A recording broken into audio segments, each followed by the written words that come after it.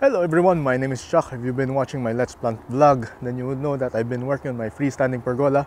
In the last few episodes, I've been filling it up with plants, and I would like to show you a bunch of things. One of the things I did was to create a bunch of ledges and fill it up with clumping and trailing plants.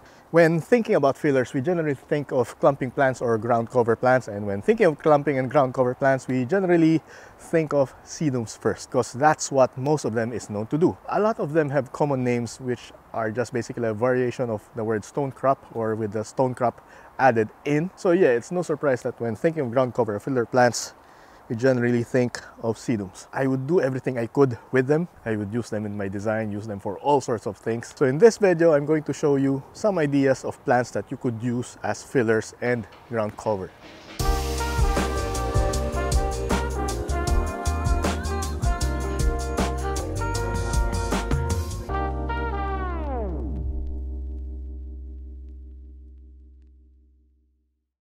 I have put together a list of around 40 odd plants, and that's a lot of things to go through, so let's get started. So number one on my list is this Sedum adolphi. It is known by other names such as the Sedum nosbomerianum. It is usually yellow. It tends to go orange with enough stress.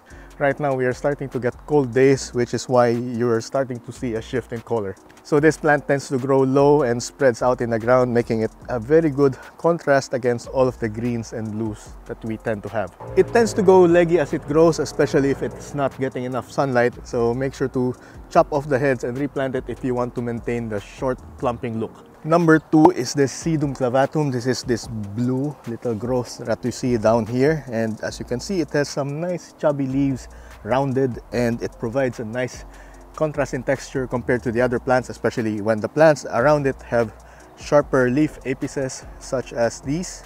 The Sedum clavatum grows and spreads so prolifically that it is great to use as fillers, especially if you just want to cover the ground quickly. So yeah, it's one of those things that you could use. Also, I'm sitting here just to show you the scale. These things are tiny, but they tend to clump a lot and produce lots of offsets, so they can fill up the spaces rather easily. Number 3 and 4 on my list is Sedum mexicanum and Sedum rupestre. So Sedum mexicanum is this lime green that you see right here. It's very bright, fluorescent, and it kind of turns yellow under stress. So usually during the warmer months, during the heat of summer, or even during winter or the colder months, you would see that there would be a color shift from lime and the tips will start turning orange or even red, like so. We are starting to get cool days now. The Mexicanum is known by a few names. Here in Australia, we call this the gold mound. I think in other areas, in other countries, it would be known as Angelina. So if you see those, then that's the Mexicanum. I like mixing it together with the rupestre because they have a similar texture, only the rupestre is more muted, more blue, bluish green, and they provide a nice color contrast with each other. So yeah, this is a pairing that I really like, and I often use them in my mix arrangements. Next up is the Sedum reflexum, also known as blue spruce. It has a very similar texture as the previous two that I just shown you, more specifically the rupestre blue feather, and the only difference between the two is that this has larger and plumper leaves, and you could use this as some sort of transition onto other bigger plants, because you would go from thin leaves to thick leaves, and finally you could use larger plants. So there's a nice transition in texture if you use those three. And right next to the blue spruce is the Sedum album. It has tiny leaves, rounded leaves, in contrast with the previous plants that we've just seen. And you could use the shape of the leaves as a way to contrast between the two. The Sedum album gets its name from the flowers that it produces. They produce lots of flowers in summer, but eventually they dry out and they get very unsightly like this. Removing the flowers when they are dry is quite easy. It's just a matter of pulling out the dry stems, the dry flower stalks. They just pull off easily, so it's not really a problem. So depending on how much you get bothered by the messy look that you see right now, you can just pull them out and replant any broken off stems that you see. These things grow really fast. Next up are 3 of the more common bean-like plants. You've seen me work on this in a previous episode, so let's have a look. This one is a Sedum pachyphylum. From the name, pachy means large and phylum means leaves, so large leaves. Compared to this other two here, this one has larger leaves, probably where it got its name. It stays mostly lime green or green, sometimes turning slightly blue, and depending on the light that you get, they sometimes turn pale or maybe even just silvery. Something that they do without fail is to get this bright red or purple tips when they get enough sunlight. It creates a nice contrast against the rest of the plant, and yeah, I think it serves as some sort of a highlight or accent on the plant itself. Really nice. And then there's this too. These are different cultivars of Sedum rubrotinctum. From the name, rubro means red and tinctum means dyed. So the name kind of means that it is dyed red. My plants are getting enough sunlight and stress for them to turn colors. The regular rubrotinctum, as you can see here, is usually just green, but as it gets enough sunlight, it turns red, orange to red, even bright red during winter. We have just entered autumn here in Australia, which means that our days are starting to get shorter and the temperatures are starting to go down. And this one you see here is the Aurora, Sedum rubrotinctum Aurora. It is the pale version of the regular rubrotinctum. When I say pale, it has less chlorophyll compared to this one, which is why if you compare the leaves when they are not yet stressed, this one tends to be lighter green or very pale green or even quite silvery.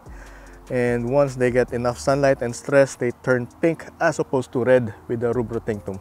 Also, if you look closely, there's some growth here that are turning bright green. These are the reverted version of the Aurora. They have turned back into the regular rubrotinctum. So these things tend to happen, and if you don't like it, you could just simply detach that plant and plant it as a new one. There's a lot of other sedums that you could use as ground cover, and honestly, if we went through every single type, then we would run out of time for this video. I think we should move on to Crassula. So what I have right here is a dwarf form of the Crassula pellucida. This is the petite bicolor. It is a variegated form with tiny leaves, and it's mostly just yellow and green, although once stressed enough, it starts developing pink along the leaf tips. And yeah, now that we're heading into winter, I'm expecting more of the leaves to turn pink as the temperatures drop even further. The next plant I would like to show you is this Crassula arborescens subspecies undulatifolia, common name ripple jade, based on the leaves that you could see.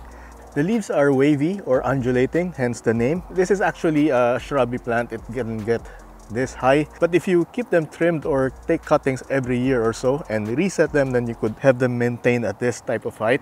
Well, it depends on how you're doing your design. In my case, I like to use them as backing or filling up the back of the garden, because these things, they have so much growth and they like to fill up any space that you give them. I'm not sure if you've seen that episode of Let's Plant, but I've only stuck in a few cuttings here last winter, and look what we have right now. It has completely taken over of this gap right here, and I might do this on several other gaps in the garden, just so it's tidy up. Next up is a bunch of Graptosedums. From left to right, we have Graptosedum bronze, Graptosedum Francescobaldi, and Graptosedum California Sunset. Actually, I'm not sure if I have a California Sunset or a Sedum Pats Pink. They kind of look alike, with the exception that the California Sunset tends to have longer leaves and more shrubby, or the stems tend to get longer, more leggy, I guess. I don't know. For now, I'm going to treat the two as the same, although those two are distinct species, different genera even, because one is a Graptosedum, one is a Sedum. Well, in any case, for now, I'm going to consider this a California Sunset, although now that I think about it, the Sedum Pats Pink is more common in Australia than the California Sunset, so yeah, but I already said Graptosedum, so let's go with California Sunset for now. So these three are interesting. They have similar growth habits. Well, the main difference you would see is the size and maybe to some extent the color, because the Francescobaldi tends to be more pale and has longer leaves. California Sunset grows bigger, has sharp tip leaves, and generally goes taller, while the bronze tends to stay much lower, has smaller leaves, thicker clumps, I guess. Also, of the three, I think the Francescobaldi tends to trail a lot more compared to the others. So that's something you could also use in your hanging baskets, which I might be doing at some point in the future. Well, as for the names, I've already given you the correct names, although the bronze is being sold as Bronze Delight. Also, I think it was being sold as Vera Higgins and Paddy Pete, was it? Those are all synonyms, or well, they are the wrong names. The correct name is Graptosedum bronze. Francescobaldi, another victim of many names, many aliases. It is being sold as Sedivirius starburst, Pachyveria frostbite. Of course, those are both wrong because they are being listed in the wrong genera. This is a Graptosedum. And finally, again, I might be wrong here. This may not actually be a California sunset. It just might be Sedum patch pink. But the problem is I've already chopped it, so I need to let it grow again and see how it goes. That way, I would be able to determine if it is indeed just a plain sedum or a Graptosedum. The flowers would also help me as well. There are many other Graptosedums that you could use in your designs, but the main thing that you have to think or remember about them is that they tend to trail more than regular Graptopetalums, something that they've inherited from their sedum parents. But compared to sedums, they have much larger leaves, which could be used as a strategy or as a way to fill up a large area quicker than otherwise just using sedums, you know. But I'm not saying that Graptopetalums do not trail or they are not tiny. So this one is a Graptopetalum mendozae. This is a very clumping variety, tiny and tends to be pale, but develops a bit of tinge in its color, maybe moving towards a bit of purple or orange or pink as it gets more stressed, especially during the colder months. And this is the Graptopetalum paraguayense, commonly known as the ghost plant. As you can see, it can get very leggy, but that's one of its defining features because it tends to trail around. There tends to be a little variation in colors. It is mostly just a default, you know, something gray like this one, although it does turn a bit of color, turning towards lilac or even very pale pink during the colder months. That is why it is named ghost plant, because of the color. One of the great things about this plant is that it is a very robust grower. Chop off one of the heads, a lot more will grow in its place, much like a hydra. This is why it has been used in many hybrids involving intergeneric crosses, involving Graptopetalums. So yeah, a lot of plants are actually based on this one. So if you're ever in a lookout for clumping plants that even trail, then this is one of the things that you should try out. So like the previous plants, I'm only going to show you a few examples from each genus. I think this video is more of a sampler, just to give you a feel of the types of plants there are, just to give you a feel of the textures, the colors, the sizes, and the trailing habits, the clumping habits of some of the species in those genus. Now let's move on. We are now in Graptoveria, and I've got a few right here. There are definitely more, but let me just show you a few. For Graptoveria, I would like to show you 4 plants. The 4th one is actually behind me, planted in the ground. So let's discuss the ones that I have in front first. So the first one right here is Graptoveria crystal. I think this is an Australian hybrid, so I don't know if this is something available in your area or if it might be known under a different name. But in any case, that is the name of that hybrid. It kinda looks like the Superbum. Yes, I say Superbum, not Superbum, because I think the Superbum gets its name from the word superb. So it just makes sense to call it Superbum.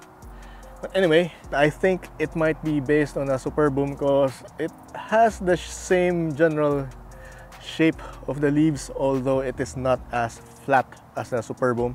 This is the crystal as well as this too, although these ones have been hit by fungi and I had to remove some of the leaves, making it look a bit less appealing right now. Much like the Paraguayense from the previous batch, these things tend to get leggy, they tend to get longer, and I think it is mainly because they have a tendency to trail and just bend over, you know, just hang out.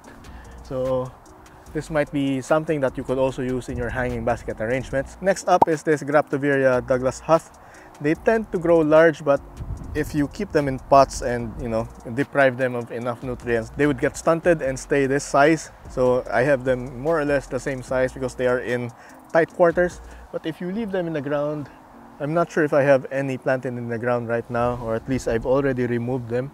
The Douglas Huth is based on the Paraguayense, so it does tend to trail a bit if you give them enough time. But otherwise, they are low growing, they have a very clumping habit. They tend to push out a lot of pops, especially during their growing season, which is usually during the transition months.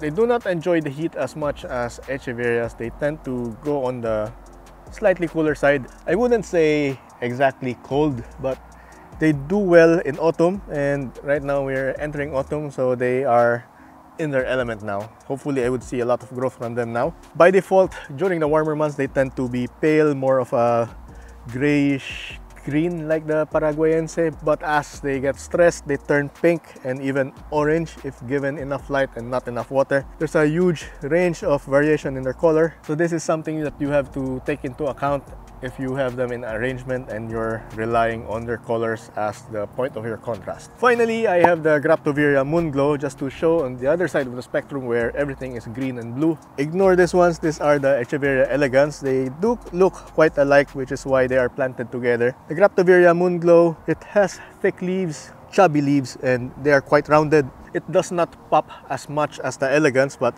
it does push out a lot of pops. So through the years, I've been able to harvest a lot and use them in my landscapes. I have some of them planted in the ground over there. They are mostly bluish green, very farinose, lots of farina. The leaf tips tend to develop a bit of pink or red lining, especially during the colder months. So this gives them that bit of pop just to accentuate their shape and their leaves. And it is something that you could use in your designs. This is the Graptoveria Rose Queen. It tends to be brownish gray, bordering towards purple. It gets more purple as it gets more sunlight. I think they are best paired with something green like you see here. So blue-green and the like. I think it helps the greens pop out, and the greens surrounding it makes the purple look more purple. Next up, Sediverias. So this one is a Sediveria Letizia. It is mostly green but develops with bright red tips on the leaves, especially when it is stressed. So yeah, something that you see right now. As you can see, it is heavily clumping, and given enough time, this would be able to spread out and form a little carpet of green and red. Next up is a Sediveria Mayalen. It has the same basic leaf shape as the Letizia. I think a way to describe it is the leaves are less chunky compared to the Mayalen. It also has a very strong clumping habit, which makes it a lot easier to use this to cover entire areas compared to the Mayalen. Lastly, we have Sediveria Hameli. Hamelii. It grows really fast, and it is actually related to the Sedum pachyphylum. The Sedum pachyphylum gives it its basic shape, although the Echeveria side of it makes the leaves more pointy. It retains the same growth pattern as the pachyphylum, and the leaves also resemble the pachyphylum a lot, except, as I said, the leaves are pointier. You could use it as an alternative to the pachyphylum. Only one other difference between the two is that the colors of this Sediveria tends to be more on the blue side, while the pachyphylum tends to be more on the green side. So make sure you keep that in mind. Oh, one more representative of the Sediveria I would like to point out is this Sediveria fanfare. It is being mistakenly sold as Graptoveria fanfare in some areas here in Australia. If you look closely, the leaves are more slender. It looks a lot like the Hamelii. It has more slender leaves, it is pointy, it is a low growing clump, and it produces lots of offsets, as you can see right here. So this is another alternative that you could use in place of the previous plants. Next up is Pachyphytum glutinicole. Like many other chubby plants, you could mass plant them. They readily offset anyway, and in the ground they tend to form very low clumps and they spread quite a bit. So with that in mind, you could also use the Pachyphytum oviferum, which is known as the moonstones. It is more round than this one. The glutinicole tends to have a longer leaf, and it tends to be more pointy at the end compared to the oviferum. I think I only have one oviferum plant in a pot, and it's a tiny one. It's just a cutting, so I don't think I'll be able to show you a clump anytime soon. You could probably do the same with Graptopedalum amethystinum, otherwise known as the lavender pebbles. So as I said, there's a bunch of other chubby plants that you could use, but I don't have them in my garden right now. So yeah. Now moving along, we're looking at one of the intergeneric Pachyphytum hybrids. This is a Graptophytum supreme, and it tends to form low clumps. It is based on the Paraguayense as well, and I'm not sure what the Pachyphytum parent is, but it just might be the Pachyphytum glutinicole that I showed you just now. Now we're looking at Pachyverias. These are hybrids between Echeveria and Pachyphytums. This is a Pachyveria bea. It tends to be bluish green for the most part, but it has this very lovely shape, and it forms very nice clumps. It would be easy creating a clump of them because they grow quite a lot, and once you separate the pups, they can grow their own clumps. And right in the middle is the Pachyveria clavifolia. Much like the bea, it is mostly blue and green, but unlike the bea, it has rounder leaves, which provides a different textures. So if you mix the two, you would see that they would have the same clumping habit, just different shapes. Lastly, this is a Pachyveria powder puff. You might see this under the name Pachyveria exotica sometimes. Unlike the previous two, this one is white, very farinose, It is actually a hybrid based on Kante. That is where it gets its white from. So again, you could use this as a contrast in color because it has a drastically different color compared to the others. This guy tends to have a bit of vertical growth to them, but if you give them enough space, they would sprawl around and spread horizontally. Up next are a couple of aeoniums. Now, aeoniums are typically stereotyped as these bushy, tall plants, but there are some species and some varieties of aeoniums that tend to just sprawl horizontally and form a nice carpet. These are just two of them, but there are a few more. So on your right, this is an aeonium emerald carpet, and it says so in the name itself. It is a carpet, so it forms a carpet-like structure if you give them enough space. And right now, I just have a single plant, although it has lots of offsets. But it's starting to get cold here, so it should be about time for me to chop off this offset soon and let them grow their own roots. And eventually they will form their own offsets. Unlike the other ground cover that I've shown you so far, the emerald carpet is suited for very large areas because these things, when they sprawl, they tend to take up a lot of space. Although they do a good job of covering up the space in between. In this case, there's some gaps because I've removed all of the dead leaves now. So yeah, it looks a bit bare in between. Now on your left, this is the variegated version of the Aeonium haworthii. I used to have some of the regular haworthii, but we have probably thrown it out already because I only see the variegated ones here. But that's not really a worry because these things, they sometimes tend to revert to the regular version. So yeah, it's only a matter of time before I have those again. This is an Aeonium haworthii Dream Color, that's the correct name. Although it has been popularly known as Aeonium Kiwi or sometimes even Tricolor. That last name is given because it has three colors. As you can see, it has green, yellow, and pink. The pink is mainly on the margins and the yellow is somewhere in between the two. They form very thick clumps and they just tend to sprawl horizontally very low. And for that reason, I like using them as the edges of a garden bed because, you know, they form this nice grade, this nice slope, and they do not just spout up abruptly. So very nice transition to a garden bed. Another plant I'd like to show you is this Phydimus spurius. There are several varieties of this. The most popular one, I think, is the Dragon's Blood. You could also see them as Jamaican Sunset and Voodoo. I think the differences between those cultivars is mainly the size of the rosette and I guess the color. In this case, I have this under the sun, or at least it's getting enough light and enough protection. That way it maintains its lovely purple colors, as you can see. Given enough time, it tends to trail down, but if you keep them short, they just tend to form clumps in the ground, sprawling with very thick growth. Given the dark colors, this makes it a very ideal choice to partner with other bright colors because it provides a nice bit of contrast and a nice break from all of those greens and other lime colors. Another thing I've been known to use quite often actually is this Senecio serpens. This is a dwarf version of the blue chalksticks. As you can see right now, they are in bloom. They usually bloom towards, well, after summer. I have to chop them off soon because otherwise it would be attracting a lot of mealybugs. But anyway, they form very nice clumps, very low clumps, and they spread so easily that, you know, just taking a few cuttings and sticking them in the ground is enough to seed another clump. And they are so bright blue, especially given enough sunlight, they can withstand the full sun. They are so bright blue that they make nice contrast against the greens. And if you pair them with similarly blue plants such as these elegans, then, you know, they have different textures, but they have similar colors. This is more light, this is darker. You know, you can create a gradient, and I always use this too in my water or sea themed arrangements. Now it's time to move on to echeverias. Now, you know me to be an echeveria collector, and I know a lot about using echeverias in my designs. Over the years, I have figured out which echeverias make nice clumps and which are best used in a mass planting arrangement. I've got a bunch of them around of me, and let me give you a tour. So the first one that I'd like to show you is this Echeveria elegans. They are otherwise known as the Mexican snowball. They are so named because that's what their shape looks like. They look like a snowball if given enough sunlight. These ones are some of the elegans that I have harvested in the past few weeks as I was doing my landscapes. So yeah, they form these little tiny balls and they offset very prolifically, and as you can see, I've got this ground entirely covered with elegans. Another plant that I also like using is this Echeveria Set Oliver. They are quite dark and they have very thin leaves, which allows it to provide contrast not just in color but also in texture. So if you see the transition between the Set Oliver and the Elegance, it creates a distinct border, and in this case I used it in this lily pad design with the Kante pretending to be the lotus flower. So yeah.